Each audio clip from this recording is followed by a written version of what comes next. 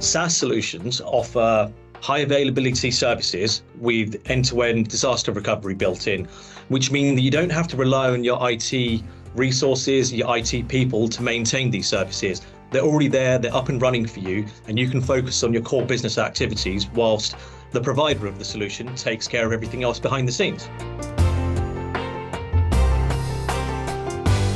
You're listening to Rethinking Insurance, a podcast series from WTW where we discuss the issues facing P&C, life, and composite insurers around the globe, as well as exploring the latest tools, techniques, and innovations that will help you rethink insurance.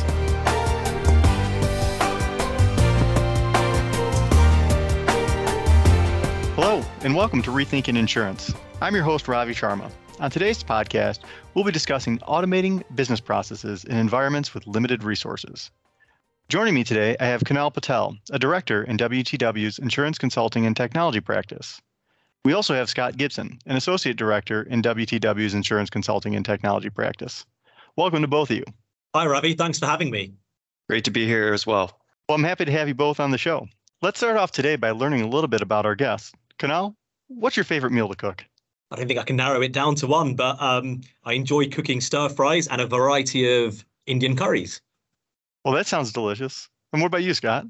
I don't know about a favorite meal, but maybe a favorite way to cook, and that would be out on the grill. You can find me grilling pretty much all year long, even in the cold Northeast. I can relate to that. Well, now that we have our appetites whetted, let's jump into some automation. It's common for insurers to struggle with in-house IT resource limitations. They're slow to change and face difficulty implementing new programs. What type of solutions are we seeing in the marketplace to address these pain points? Kunal? Yeah, sure. So I think, Ravi, industry-wide, we're seeing firms move towards a managed model. And when I say managed model, I mean procuring software as a service solutions. And there's a number of reasons for this. Software as a service gives clients the benefit of a easy to use solution. Users can be up and running extremely quickly, regardless of scale. The services are usually managed and maintained, meaning that they get seamless updates and upgrades, enabling clients to focus on their core business activity. The accessibility is great. Software as a service solutions can be accessed from anywhere with a secure internet connection, which enables remote work and collaboration, something that's really prevalent since the recent pandemic and the new ways of working that we're experiencing. The other major theme is security. Now, SaaS solutions offer high availability services with end-to-end disaster recovery built in, which mean that you don't have to rely on your IT resources, your IT people to maintain these services. They're already there, they're up and running for you, and you can focus on your core business activities whilst the provider of the solution takes care of everything else behind the scenes. Thanks for walking us through the deployment advantages of a software as a service, Kunal. Scott, I want to ask you this. What kind of services are actually offered on a software as a service? It can't be a complete replacement to localized installations. A software as a service deployment, while it has all those benefits that Kunal talked about, in particular being managed and hosted, easing the IT burden, it may not be the best solution for every business process. With our deployment of Unify in a software as a service environment, we've started with service offerings that better fit that model. The first one would be cash flow modeling, which would limit the amount of data moving back and forth between the SaaS deployment and the company's own infrastructure. Because ultimately, when you're going back and forth between your cloud, a managed hosted cloud, you do introduce additional latency. And so if you're moving back and forth with data, that can cause delays in your processes, which reduces some of the benefit of moving to an automated solution in general. So we're trying to be targeted in the services that we're offering in a SaaS deployment of Unify to make sure that they're appropriate for that type of infrastructure setup. Thanks, Scott. One place my mind immediately jumps to here is the difference between small and large organizations. Kunal, could you maybe give us some insight as to how small insurers are utilizing this technology to compete with the resources that large insurers are investing in innovation? Yeah, sure, Ravi. So ultimately, managed and maintained solutions give smaller companies the ability to do what the larger companies can do without the same level of resources. Now, one of the key points about moving to SaaS solutions is total cost of ownership. This ultimately decreases over time and is cheaper than having your own on-premise resources. So this gives many small companies the outlet to utilize powerful solutions such as Unify with very little upfront investment in stuff like IT, people, and resources. And that's not even taking into account the scalability and the management of the solution going forward. That's great from the insurer size standpoint and resources standpoint. Now, another thing where my mind goes is consideration to the process requirements and implementation requirements.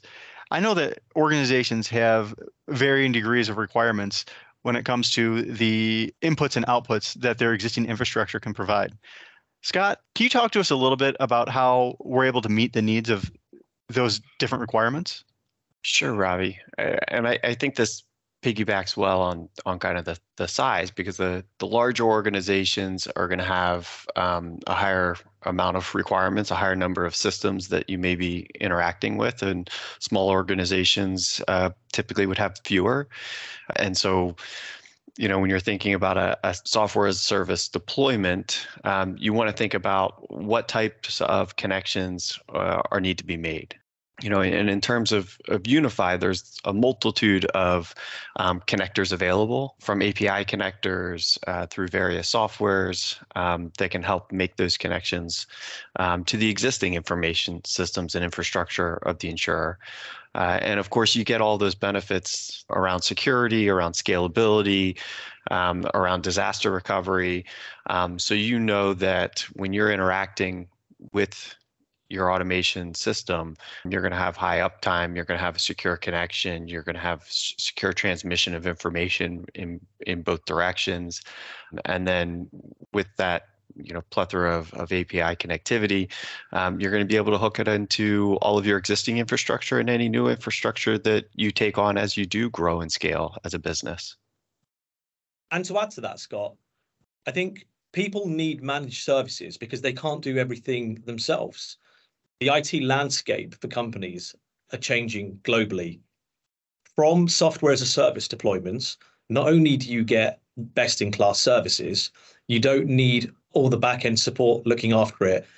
As Scott said, you get cloud support, you get web integration, you get API support, and you can get your data from place A to place B, and they're all connected.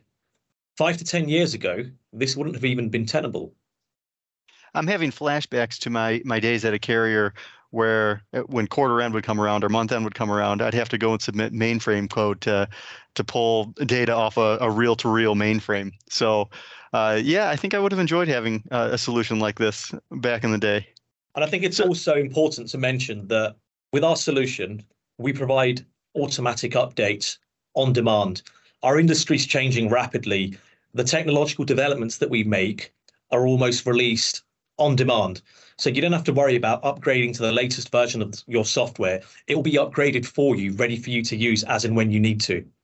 Well, that sounds like a powerful value proposition there, ensuring that you have the latest and greatest without disrupting existing business processes. So in closing, if we could leave our listeners with one takeaway from today's discussion, what would it be? Scott, let's start with you. I think the main takeaway is that businesses want and need flexibility, and software as a service deployments are another way for us to provide that flexibility to our clients so that they can get the right solution that fits how their organization is structured and how they want to move forward. Great. And what about you, Kunal? Anything you want to leave our listeners with?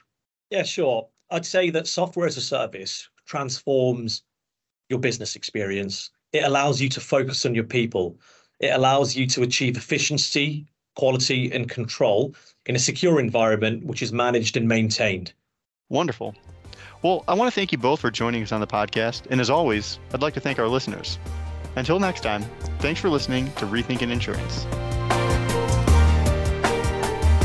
Thank you for joining us for this WTW podcast featuring the latest perspectives on the intersection of people, capital, and risk. For more information, visit the Insights section of WTWCO.com.